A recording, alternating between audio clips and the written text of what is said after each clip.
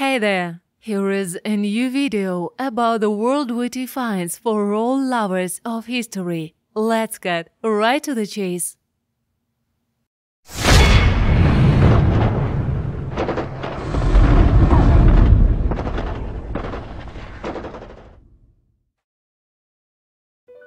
A Japanese submarine.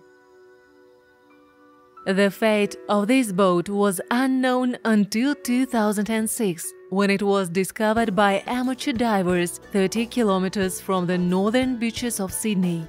The sub participated in the attack on the harbor during the World War II. At the end of May 1942, submarines belonging to the Imperial Japanese Navy made a series of attacks on the Australian cities of Sydney and Newcastle.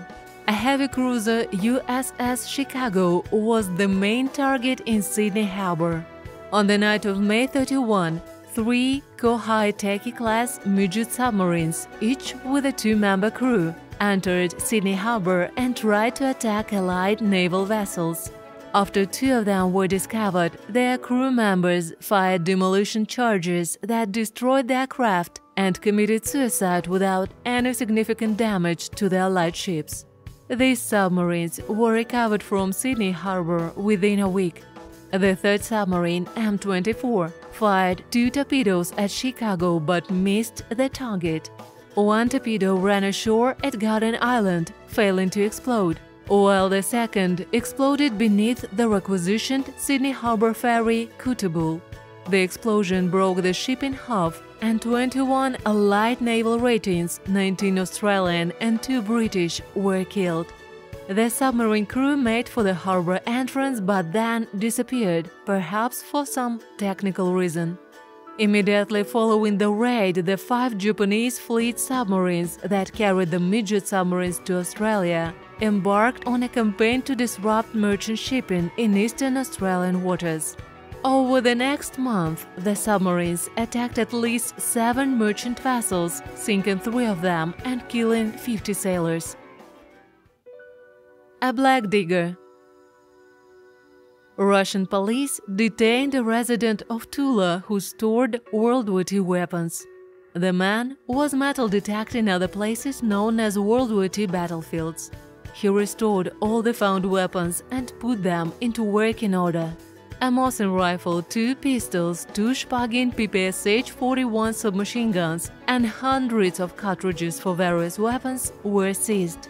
The man explained that he was a passionate collector and wasn't going to use the weapon for its intended purpose. Now he faces a prison sentence for illegal possession of weapons and ammunition. The dangerous finds. In the Novgorod region, a lot of WWII ammunition was found during a farm work. The tractor driver found explosive objects on the field. Deminers arrived to the place, took all the dangerous stuff to the firing range and destroyed it by detonation.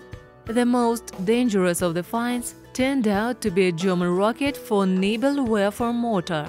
Police officers reported that the detonation of such ammunition from accidentally hitting by a tractor plow would destroy the vehicle together with the driver. A German motorcycle. This year, in February, another digger from Kaliningrad was lucky.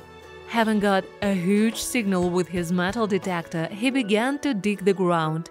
First, he saw a wheel and then the whole find.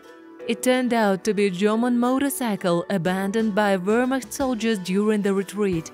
It was possible to establish the brand. It was the DKWRT-125, which had been produced since 1939. The guy said that the color was sandy, as on this picture. Now the digger is looking for buyers to restore this find. Well, that's all for today, friends. Thank you all so much for watching. Subscribe to this channel, hit that notification bell not to miss new videos.